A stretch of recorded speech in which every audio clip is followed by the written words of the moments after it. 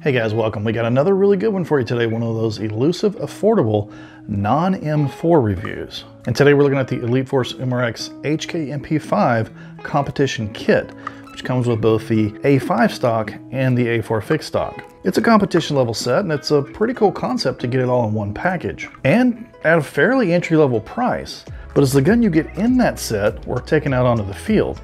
That's the question we're going to be focusing on today. So stay tuned.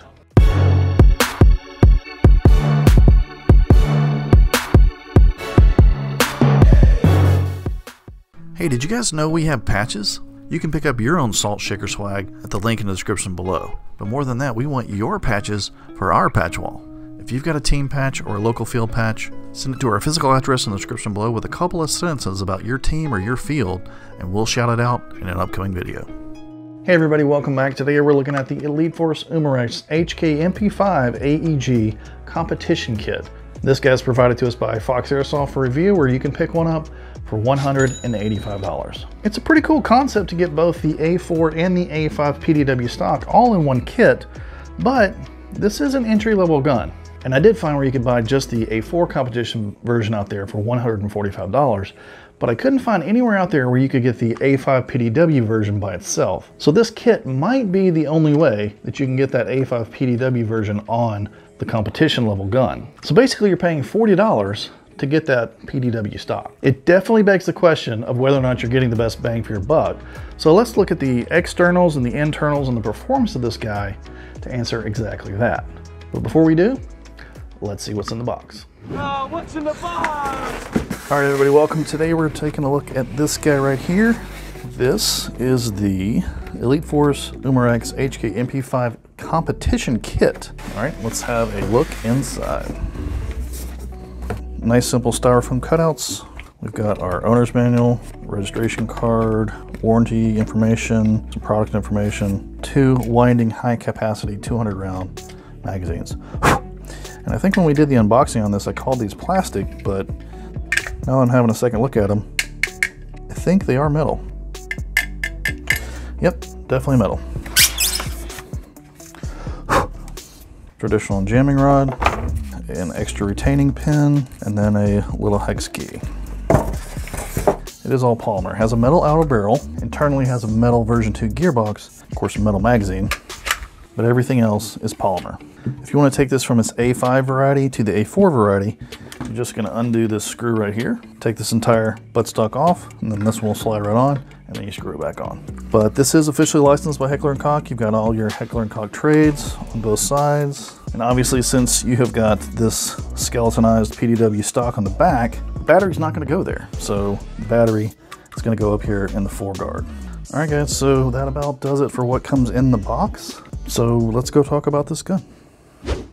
All right, guys, let's go over this guy. This is a fully licensed 1-to-1 replica of the H&K MP5. It's got a metal outer barrel, but then after that, pretty much everything on this gun is polymer. The upper and lower receiver are all polymer, as is the foregrip and the buttstock, and the pistol grip is kind of an integrated piece of polymer with the lower. And I have to say, it's definitely a lighter grade of polymer. It definitely has kind of that toy vibe, kind of creaky plastic feel to it. So let's start up front. We've got this removable QD flash hider that reveals a smaller H&K 3-lug orange flash hider. And we were originally trying to figure out what this guy was, but it turns out this is actually a 1-to-1 replica of the actual 3-lug 9mm quick detach flash hider that's made for the real MP5. And if I owned this gun, I would probably spray paint this guy black. That way I don't have to worry about replacing the emblazoned orange tip. I can just put this QD flash hider on there if I want it to look more authentic, and then if I want it to be safe for travel, just take this guy off. You got another emblazoned orange tip underneath there to make it look nice and safe. So that kind of eliminates the need of even having to think about removing that emblazoned orange tip. The charging handle does lock back, but this piece is also plastic, and there's no moving parts on the fake ejection port right here because there's no hop-up revealed inside of this. The hop-up is actually on the side where you've got kind of a sniper gun style adjustable hop-up slider that moves back and forth. But even though it's only plastic, the charging handle still gives that satisfying H&K slap. You've got plastic sling mounts at the left side of the front and integrated into the PDW stock, as well as on the left side of the A4 stock. But then your main one's going to be this metal sling mount at the base of the stock itself right here. It's got ambidextrous fire selection controls and ambidextrous mag release by virtue of the fact that it's just behind the magazine right here.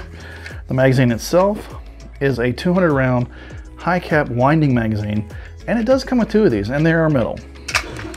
Up front, you've got a fixed polymer ghost ring sight. Then on the rear, you've got this adjustable dial sight. And I didn't think I would like these, but they work quite well, and I actually like these more than the traditional iron sights. The gun does not come with any tactical rails straight out of the box, but you can get an aftermarket claw mount that mounts to the upper receiver in these indentations right here. And it can add an upper Picatinny rail piece for you so that you can mount an optic or any aftermarket parts that you may want. There's a paddle right behind the pistol grip right here that you can depress to change the positions on your PDW stock. And obviously, since you have a PDW stock, you're not going to be putting any batteries back here in the A5 variation. So the battery actually goes in the handguard up front. You just take this pin out, pull the handguard off, and there's a small Tamiya adapter up front where you can put probably a small stick style LiPo battery or a set of nunchuck batteries. But if you remove this A5 PDW stock, there is actually wiring in the back of the gun so that you can also wire a battery into the fixed A4 stock if you want to. Now on the inside, this gun does have a full metal version 2 gearbox, but it does not have a MOSFET. And it advertises shooting 330 feet per second with .2 gram BBs, but we're gonna go check it out for ourselves and see exactly how this guy performs right now. With .2 gram BBs, the FPS is a little higher than expected, averaging about 345, but well under that indoor CQB limit. And on an 11.1 LiPo, you're getting about 16 rounds per second, which is actually a little bit higher than its elite brother.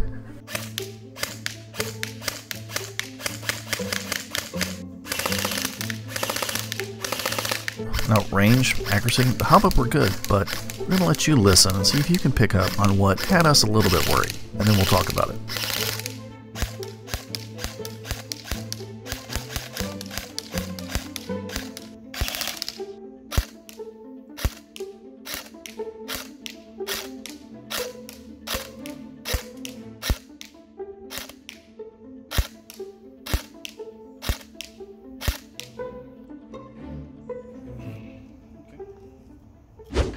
All right, guys, there you go. So this gun shoots a little bit harder than advertised, staying right around 345 feet per second, but still easily under that indoor CQB limit and strong enough to use outdoors as well if you want to. So it's good for indoors and out.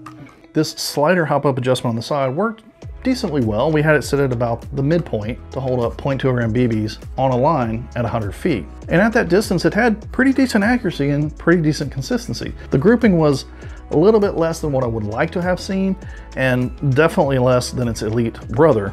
But at 100 feet, everything still was in the targeted torso. My biggest concern with this gun is how it sounded and felt as I was shooting it. The gears were a little bit loud and grindy, like maybe it hasn't been shimmed all that well. And it shook and thunked a lot inside of this lower receiver. And interestingly, the motor itself actually shook and thunked quite a bit also inside of the pistol grip.